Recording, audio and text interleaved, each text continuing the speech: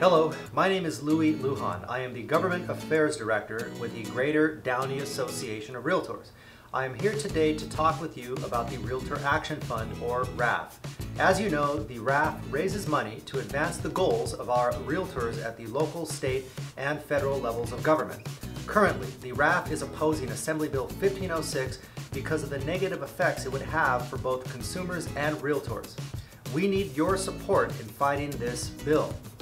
AB 1506 would repeal the Costa-Hawkins Act of 1955. This act prohibits rent caps on single-family homes and apartments built since 1955.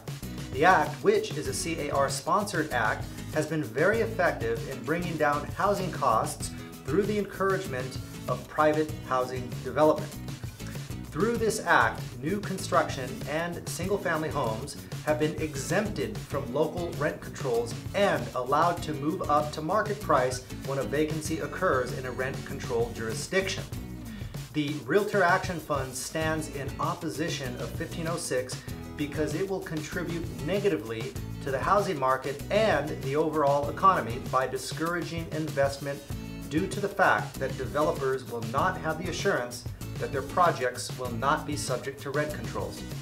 By discouraging private developers, the housing crisis will further be inflamed.